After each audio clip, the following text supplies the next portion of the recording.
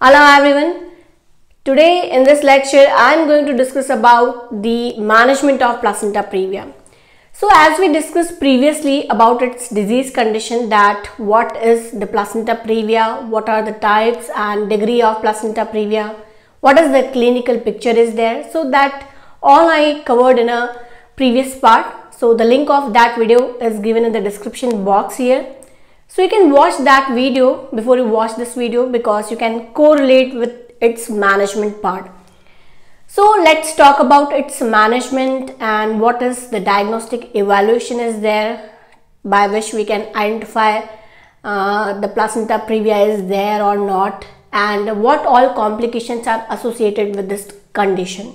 So let's talk about its diagnostic evaluation. And if the woman is bleeding after the viability of the fetus, the important thing is that once we suspected that the bleeding is from the genital tract after the viability, we never ever put our fingers in the vagina of the woman, because we already discussed previously that if we are suspecting the placenta previa, we will never put any fingers in the vagina because that may cause torrential hemorrhage in women. So if you are suspecting that, then the best diagnosis, the investigation of choice is the transabdominal or transvaginal sonography. It means the sonography is the best method to identify the condition. So yes, we can go with the transabdominal means, but with the use of transabdominal sonography, sometimes we are not coming on conclusion that the woman may have placenta previa or not in obese women, and if the posterior placenta previa is there, then also the presenting part comes in front. So there may be many difficulty with the transabdominal means, and sometimes the woman may have many discomfort with this full bladder. So in such condition, transvaginal mean is more accurate, more safe. Yes, we are not putting our finger in the vagina, that we are not doing any pervaginal examination to locate the placenta, but we can introduce this probe because it is not going in deep. If we are putting our finger, then we are inserting up to the internal os to locate the placenta and to identify the placental tissue. But here we are not putting the probe in deep. It is just in the vagina. So it is quite safe, as well as it will not cause any brisk hemorrhage further. So we can go with this transvaginal sonography because it is quite accurate in comparison to the transabdominal mean. So the transvaginal sonography is the safest, accurate and the best method of choice to identify the placenta previa and its various degrees. We can also go with the MRI, which is more accurate, because if the woman is having moderate placenta previa, that is moderate adherent placenta previa, accreta is there, so in that condition MRI is more accurate in comparison to the TVS also, because it gives more clear picture. But the portability of this equipment, as well as the time consuming process, and the it is also costly. So by looking on these all factors, we will choose transvaginal sonography, which is quite less costly, less time consuming and easy portability of the instruments. So yes, these are the methods like transvaginal sonography as well as MRI is there to detect the placenta previa and its various degrees. So the investigation of choice is the TVS. Okay. But in some cases like morbid adherent placenta, the MRI is best to identify the placenta location, how much it is dipped in, and along with that we can go with the blood test also, like what is the blood group, RH grouping, as well as the hemodynamic status of the woman. But these all come in the management part. So if you just want to know that where the placenta is going to be located, then the transvaginal sonography is the best method. Okay, and the rest of the investigation are generally needed to manage the woman. Okay, now let's talk about its complication. So during pregnancy period, if the bleeding is too brisk, then there may be a chance of hemodynamic imbalance and that may cause shock, because there may be a more bleeding that may lead into the hypovolemia. So shock may be there, and with this too brisk hemorrhage, there may be a chance of preterm labor as well, and various malpresentation could be there, because what happened, the placenta is low lying, and in such condition the presenting part won't be able to engage, as well as the presenting part is not getting enough space to descend down. So there may be a chance of breech presentation, as well as the lie could be changed, the fetus may be in a transverse lie. So these are the complications that could be appear during pregnancy period.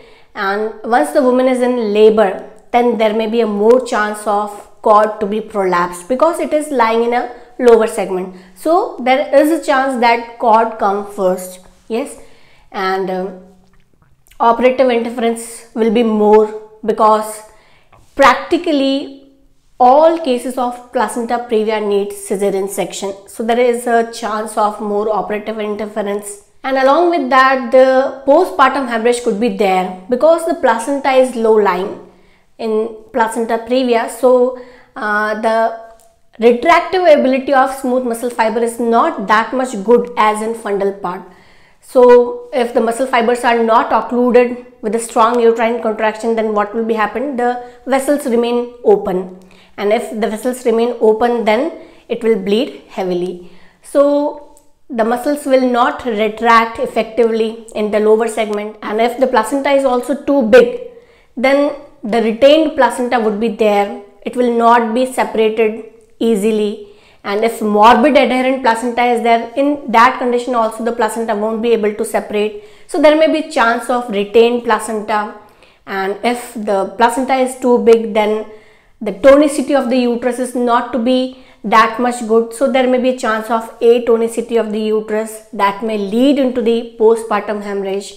So the PPH could be there, the retained placenta could be there, and during puerperal period, as the PPH is there, then there is more chance of embolism as the vessels remain open. Yes, so solid as well as air could be enter into the blood vessel, and subinvolution would be there. The involution would be retarded as the PPH is there, and there may be a chance of more infection because of these all operative interferences, and the placenta is lying low down. So there may be a sepsis. So these could be the complication in the puerperal period. And if we look on the complication in a fetal part, then there may be a chance of low birth weight, because there is a chance of preterm labor. So the baby will comes out early, and that may lead into the low birth weight as well as the growth retardation in the fetus.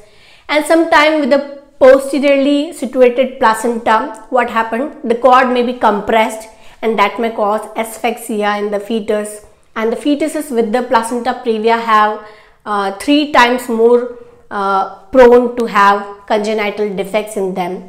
And along with that, intrauterine death may be there with this heavy bleeding if it is not controlled effectively. So these are the complications that are associated with the placenta previa, and that could be appear in mother as well as the fetus. Yes. Now let's talk about the management of this condition. So before we go with the management part, let's see that the woman is coming in the hospital. What you will do first? So once she came and she had a history of bleeding, maybe warning hemorrhages there, maybe it is transient or it is brisk, whatever the nature of the bleeding is there, firstly we'll admit the woman and we'll make sure that the woman must lie in a bed, and we'll note the amount of bleeding. We'll check her vital signs, because we want to know the hemodynamic status of the woman. So we can check the respiratory, pulse rate as well as the blood pressure of a woman. So we can make sure that the woman is hemodynamically stable or not. We can assess the woman's abdomen, that is we can go with the abdominal palpation to check the status of the fetus.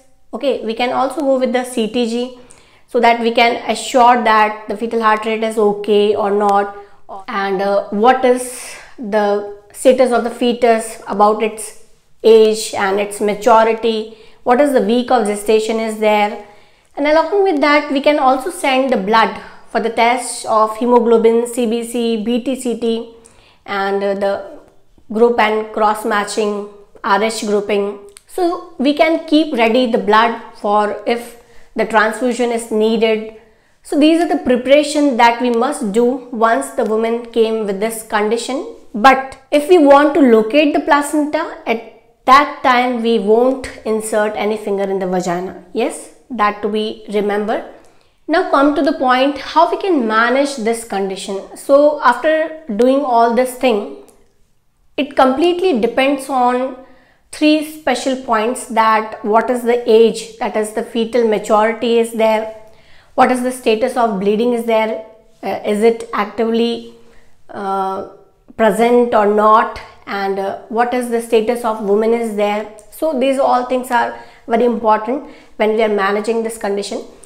So there is one conservative management and one is the active management. Conservative means we need to wait and watch, and the other is the active.